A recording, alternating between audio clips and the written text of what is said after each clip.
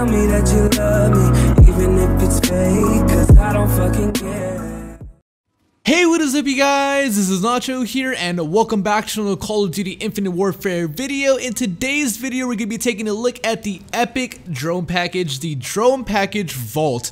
You guys have been asking for this one for quite some time, so I figured I'd finally do it and let you guys know whether this is actually worth it or not. So, this care package costs a whopping 1200 score. Yes, you guys heard that right, 1200 score. Pretty expensive for a care package. I think basically it costs double, if not almost 3 times as much as a regular care package. Now, is it worth it? So this care package, the ability it gives you is that it gives you the chance to earn higher tier streaks, or you basically only earn higher tier streaks and mid-tier streaks, with those considered being bad. So is this worth it, man?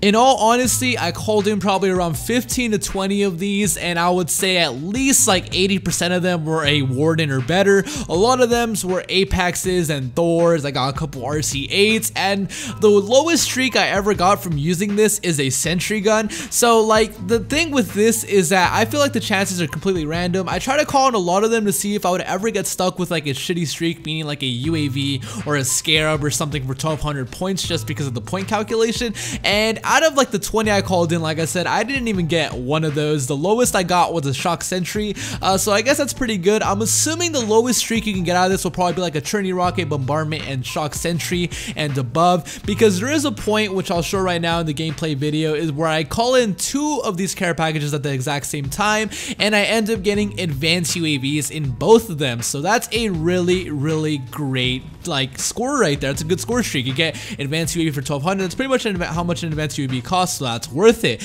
But in this other clip, you guys will see that I call in another 2 of these back to back, and I get double shock sentries. Now, you wouldn't want to have shock sentries for 1200 score, but you can get it for much less. So in that regard, it can be kind of shitty. The only thing that would suck about using this in a multiplayer environment is calling it in and getting a shock sentry or getting like a bombardment or something you don't want, and you just basically wasted the score streak. You know, you gotta play for it, and you gotta take the chances. And honestly, it can be rewarding at times, because on maps it can give you like a RC8 or it can give you an Apex or something like that. But for me, I like consistency. I don't really like leaving it up to chance. You guys can decide whether it's worth it to you in your opinion, but in all honesty, guys, in my personal opinion, no. You're better off just running the high tier score streaks, because why leave it to the roll of the dice? You're better off just keeping control of your own little destiny, if you guys know what I mean. But I hope you guys enjoyed this video. I'm not saying this care package is bad. It's still really fun to use, and it's overall really great, but I just don't like the fact that you can't control what streak you get out of it. Because let's say you're playing on a map that's all indoors